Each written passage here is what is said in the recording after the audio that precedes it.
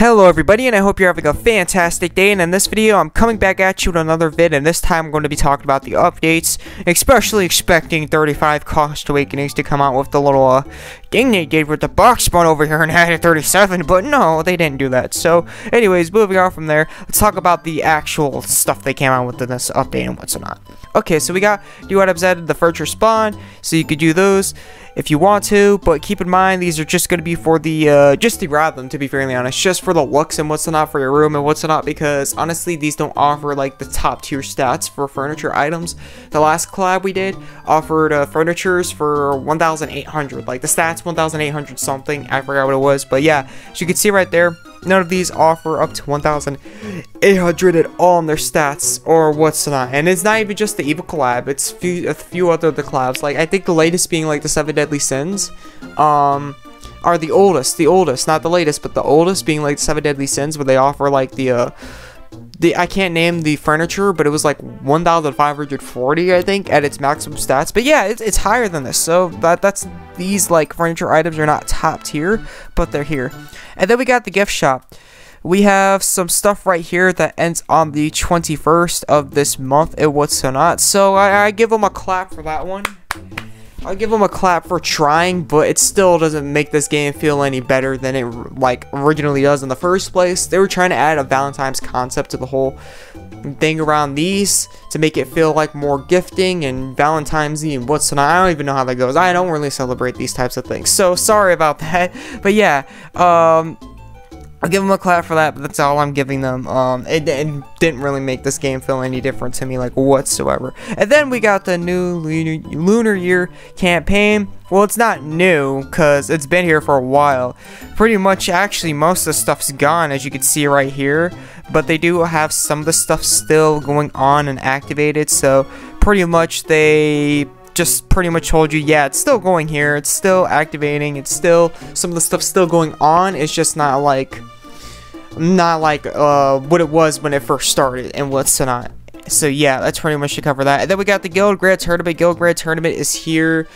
You could bet, you could, like, there's no losing. If you're not in the Guild Grand Tournament, there's no losing with what you're doing. You can bet for the Guild Grand Tournament and get yourself some cookies and what's not, depending on the guild you're betting on. If you can't decide, it's alright if you don't want to decide whatsoever and just keep your cookies and what's not.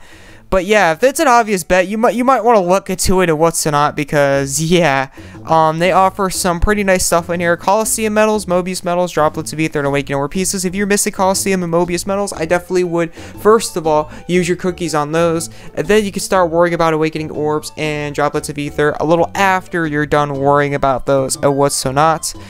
And this is pretty expensive for the orbs. There are so much more cheaper ways to get the orbs, so I wouldn't really recommend going for the orbs like that, because that's ridiculous. I mean, you're getting droplets of ether and awakening ore pieces for cheaper than the orbs in here, so yeah. And the Mobius medals and the Coliseum medals, and they're far more scarce. Like, you could do ordeals and get these by chance, like legitimately from the boss drop.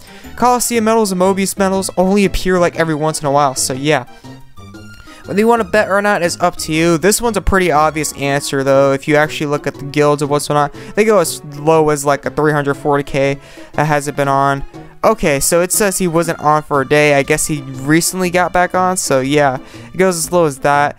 10 members, but as you can see right there, and then the lowest they got over here is a 500k, so I think this one's a pretty obvious answer and what's not. But yeah, you got the option to bet if you want to and what's not, so that way you may or may not earn more limit badges and what's not. But yeah, that's pretty much what it's good for. As for my guild, some of you might be wondering, we did not make it to the grand tournament. Our rank is actually pretty high for us screwing up.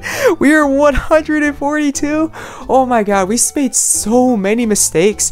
So yeah, I can't really say much about us not making it to the Guild Grand Tournament. Just gotta look at what we did wrong, try to fix it to the best maximum as possible, and then move on from there. So I'm surprised though, because we screwed up a lot. Like, I'm talking a lot. Like, we pretty much drained ourselves dry and what's so not. So I'm pretty happy about getting rank 142 without technically, well, I mean, we did try our best, but like how bad we screwed up, it easily looked like we could have been put in A rank, and that's not even the case, ironically. So that is amazing. That is astonishing, to be fairly honest, that we made it that high on like our ranking when we screwed up really badly last time. I mean, we were mostly all on. We were highly active during RGB, but we screwed up a lot to the point where it mattered, but like it was really bad. So yeah, there's that and what's so not. So that's pretty much where I was standing at when it comes to RGB and what's so not. That's why you won't see me in the grand tournament and what's not. It's pretty much the news. It's pretty much the update and what's not. Okay, so let's actually get into the event. The Valentine's surprise. Okay, so we got over here a new event, Valentine's surprise and what's not. How this is going to work out is you're going to have three different ways of actually being able to obtain resources / rewards within this event. We will have no prestige rankings, thank you, because they are a pain in the butt sometimes, and I honestly don't like them, to be fairly honest. But anyways, item exchange right here. We have the item exchange, so you can obtain stuff through the item exchange. Very, very nice, because you're going to be seeing me do this, but you're only going to be seeing me through this for, like, the fruits, because the fruits are really easy to obtain, and I highly recommend doing it for the fruits. The drop of ether is pretty easy to obtain. Awakening Orb Peace might be. Time Spirit Orb might be easy to obtain. Droplet of ether is probably not, but the drop of ether is probably not up here, but the droplet of ether down here for 40, definitely easy. And maybe the premium eggs. If you're out on premium eggs, it's like these are great ways to grab resources besides going for the monster. Amazing resource, but like, it's an amazing resource method is what I'm trying to say. Sorry about that. Okay, so moving on from there, we got the prestige rewards. You're going to be able to earn, yes, the summoning scrolls are in here, if I could show you right there. So yes, we got the summoning scrolls in here, and we got the item, and then we got the key in here. So yes, they are obtainable with it here, and what's not also. But then the, I think it's the ticket spot. Yes, it's the ticket box spawn. I don't know why it's not over here instead, but yeah, because most of the box spots are over. You can already see that most of the box spots are over here. They added it here instead. They don't have the stomach scroll with it here. You can obtain some other stuff with it here too, like the tapsies, maybe. If you're out on stuff to upgrade your level for your gear, you can grab that in here as well. They do have a drop of ether and enhancement jewels, so that's kind of nice, I guess. They do offer some stuff in here. I don't know why they have an SSR guaranteed ticket in here. That's not really going to help out much. But anyways, yeah. They offer some other stuff within the box spawn and what's not as well within here. So let's actually go over the monster and what's so not. Okay, so we got the monster right here. Beloved Passiti, I can't even say the name, Chocolat. She is a 36 cost monster, which I call BS, considering that they came out with, you know, 37 cost. Come on, A-Team, you gotta have standards. Seriously, you're coming out with a 37 cost, and you're not even really updating anything around the whole scenario and concept of you coming out with it in the first place. You have to take responsibility. It's your game. Anyways, moving on from there. Yeah, it's a 36 cost monster. And it's got the 4K awakening, so it's going to be giving around as much stats. If you like awaken it all the way, it's going to be giving around as much stats as your 33 cost gem spawn monster. It's actually going to be 1K under. I actually did the math so that way you actually get like a technical completely understanding of how much stats is going to give. It's 1K under a gem spawn to 33 cost, but the ability for this monster is actually not bad. Like for event monsters, this has a pretty good ability. Okay, so let's actually get into the ability. Okay, so we got ability power of 220, damages 2 times 100% of the time. Not bad. It's okay damage, I guess you could say. Confuses all enemies for 60 seconds with a success value of 70. That's not bad at all. This could be helpful in Coliseum and possibly guild battles. If you're like a treasure hunter and you're starting off and you want to confuse them, that's not bad, because if you can confuse them, it can prevent them from attacking or using moves, and if they can't attack or use moves, that's definitely going to block their Unison and the fact of them doing damage at all. So that's not bad, but you got to kind of combo it with something that increases the decreases their status line or resistance, to be fairly honest. And then we got heals all allies by for 10% of their max HP every 5 seconds for 40 seconds. Not bad. Continuous heal, it's something. And removes debuffs from all allies, so that's not bad as well. And then here's where it really starts to kick in. This is why I'm calling this monster good in the first place, besides it being a time 36 cost, because there's not a lot of time monsters out. And on top of it, this is going to be a helpful monster for when the star monster comes out because of the ability it does. at least I think. If they have like a lot of monsters for the time, not time, but Star Dragon that removes buffs from allies, then this may not be as useful. But for the most part, I see this could be a useful monster for when this Star Dragon comes out because of what it's about to do that I'm about to talk about right now. Increases the attack and magic attack of all allies by 30% for 60 seconds. It's right here at the very bottom. But if you get it to its third awakening, it increases it technically by 60% for 60 seconds. And then for the first two right here, it increases the attack and magic attack buff limit of all allies by 20% for 60 seconds. So this is one of those monsters that increase the buff limit of all allies by 20% for 60 seconds. If you don't remember monsters that could do that, we have Alberon, and then we have what's her name, Repti, a lot of guys' favorites. For personally, I don't know why, but anyways, moving on from there. I mean, I do know why, but it doesn't make sense to me personally.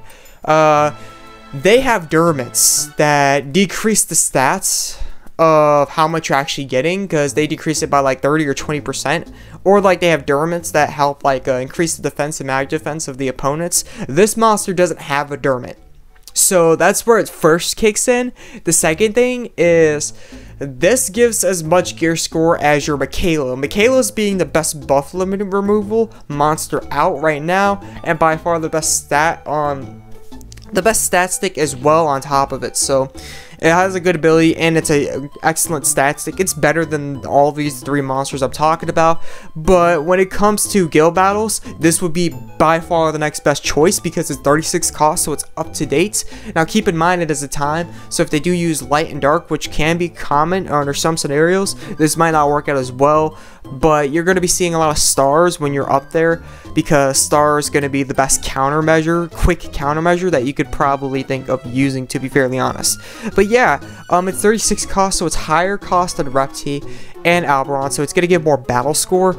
And on top of it, it doesn't have a Dermit, so that's why I'm saying like it's a pretty good monster to use for guild battles. It might be for when the Star Dragon comes out, I'm not sure, but yeah, they do have that. It was so not. And you could actually obtain these summoning scrolls. You can obtain 4 of them. 4 of them will be in the prestige rewards right here. You have to get to 500k prestige maximum before you can actually obtain all 4 of these summoning scrolls. If I could show you right here, yeah. So they got 4 of them right here, and then they have the next one within the what's it called? I can't even think of the name for the item. The new item that just came out. It's like the chocolate. It's right here, Imperfect Cake. They do have the next one in here. But obviously, you're going to need 6. They have 5 awakenings. So where can I get the next one, Azra? This is not making too much sense, because it doesn't pop up in any other type of rewards. It's not in the box spawn. There's only 4 within the prestige, and then there's 1 within the item exchange. I don't like what they did here, but I guess it's going to help, because considering that you may have to grind a good amount before you actually even get 5 in the first place. What they decided to do is they decided they're going to make the last one pretty much the summoning scroll pieces from the drop rewards. These rewards have a small chance to drop in every difficulty, but yeah, they offer summoning scroll pieces. You're going to need 10 of them before you can actually reforge the monster. You can see right here, I think they were trying to add this concept in the first place. So yes, you're going to need 10 of them to actually get the monster. So also they have different daily missions available each day. So I think each and every day they're going to switch it up. So it's going to make it easier to obtain these summoning scroll pieces. But I believe the 6th one's going to be obtained by constant grinding, and then it may be obtained a little bit at least, to be fairly honest, within the event missions, if not at all. So yeah, that's pretty much where you're going to be getting these summoning scrolls and stuff. And also, I forgot to mention the prestige boost. You're going to have prestige boost as well right here at What's Not. Definitely the box spawn's going to give it, so if you're interested in that, you get that from the box spawn. And that's some of the previous stuff as well. They even go as low as Saturn, so that's very, very nice. If you got Saturn, that might help as well for a 10% prestige boost and What's Not. And they have some other stuff right here that you may or may not have that also will help boost prestige on top of it. So it's very, very nice. So yeah, they do offer that as well. So if you need to boost your prestige, that's definitely some ways you could do it. I personally would only get a 20% boost because I pretty much don't have nearly any of the stuff, to be fairly honest. But yeah, that pretty much settles it for this video and What's Not. thank you for tuning in, and thank you for watching it. To shortly review the monster is definitely a nice monster to use, especially in guild battles. It can be useful in player versus enemy. Keep in mind, buff removal is pretty common. I'm not going to say it's like common to the point where it's useless to use a monster like this, but it can be, in some circumstances, a common thing that enemies do and what's not. But definitely no pushover for guild battles. It's 36 cost, and like Repti and Alberon that have buff limits as well. Like they increase buff limits. This one's at 36 cost, so it's going to give more battle score. It may not give as much stats, but it's definitely going to give more battle score, and on top of it, it doesn't have Dermot, so that's very, very nice. Now keep in mind, those are star monsters, so they might be better for battle score depending on the situation, because they have more of elemental advantage than a time does, but time's a good counteraction to star, and you're going to see a lot of people with star as well. It really depends on the situation. So definitely, if you don't have a buff limit removal, if you can farm for this, if you see this possible for you to get 5k prestige, I definitely would. I definitely would. For your guild, it's going to help out a lot. Imagine having a 100% stat buff increase. That's going to help out a lot for when you're doing guild crystals and you're attacking the guild crystals. It's going to help, trust me. So if you don't have a buff limit removal monster, or perhaps you need one, if you don't have a buff limit removal monster for your guild, I'm gonna cut that part. If you don't have a buff limit removal monster for your guild, I definitely would look into this at least and try this out. Thank you for tuning in. Thank you for watching. I hope this helped out. This is the Azrath, and I'll catch you in the next video. I'm out. Peace.